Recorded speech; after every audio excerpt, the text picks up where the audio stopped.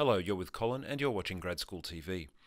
This week is Corporate Finance Module 4, and the subject of this exercise is a sensitivity analysis based on our net present value calculations. It is a 3-year project and it has an initial outlay of $40,000. It has a discount rate of 10%, and then it has, what we are presented with is a table here of variables which will impact our cash flows. So we have selling price, variable cost, and annual sales.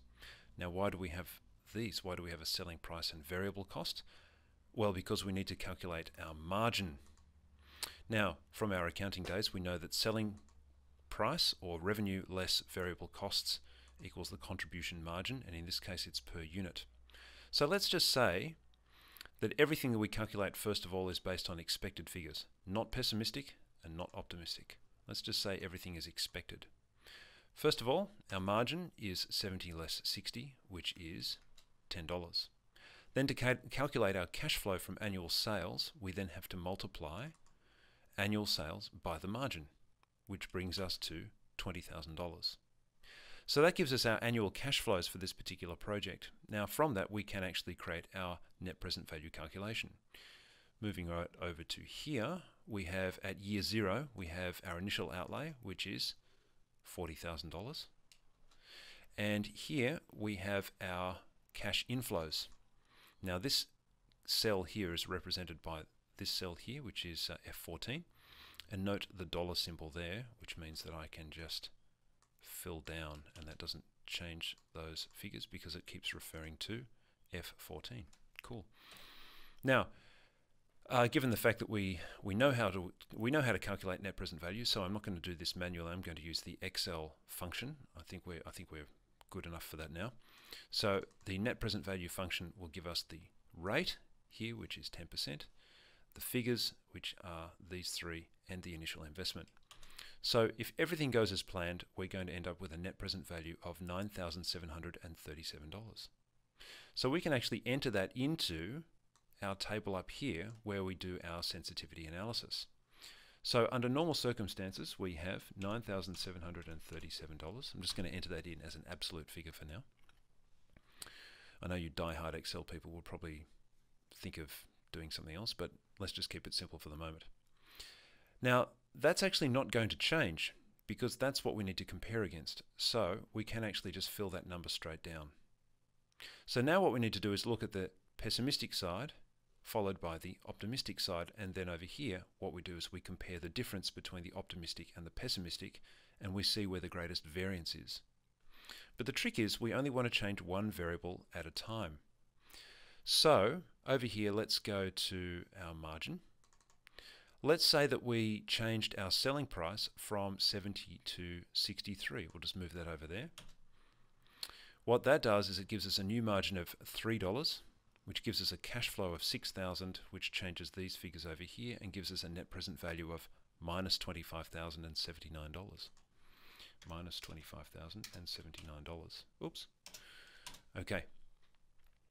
So let's come back to our margin calculation and let's just put everything back to the way it was, because remember, for the sensitivity analysis we're only changing one variable at a time. Now, okay, so let's change in our margin, let's change not the selling price but the variable cost. So let's move that one over to there.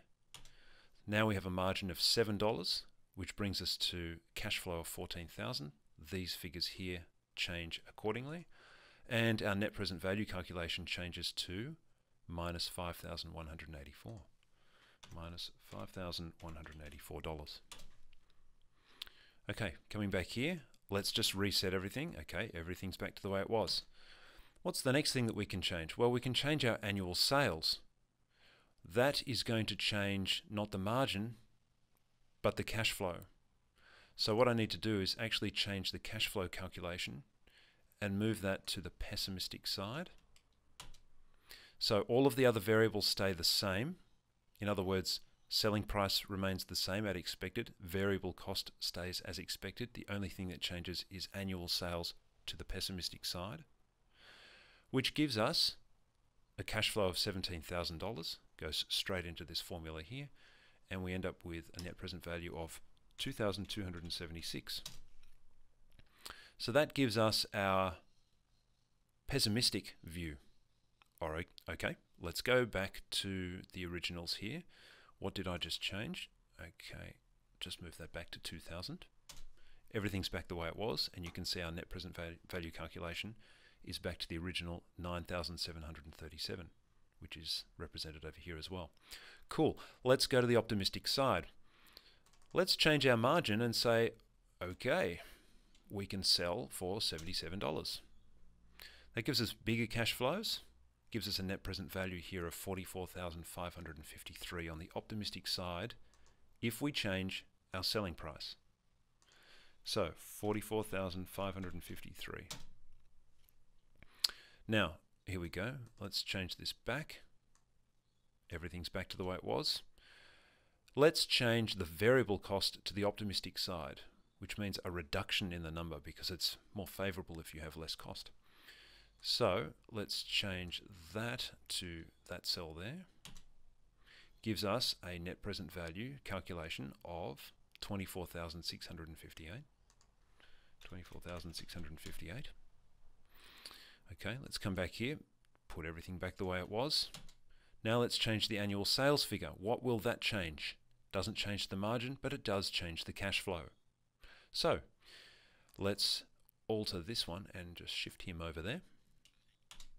Cool, that gives us a cash flow of $23,000 and a net present value of $17,198. $17,198. Alright, so that fills in the table of all of our pessimistic and optimistic net present value projections. Now what we need to do is figure out which one of these variables here is most sensitive to change. And you can see here that this number is substantially larger than this number and this number, which means that in this particular project, the selling price per unit is the most sensitive. In other words, our analysis has proved that we need to be really careful with the selling price of this particular product, which I guess in most cases is always going to be the case because the selling price is, well, pretty important, I would have thought. So, I hope this has helped you to understand the sensitivity analysis concept because I've certainly found it helpful explaining it back to myself. I hope you've enjoyed this video. You've been watching Grad School TV.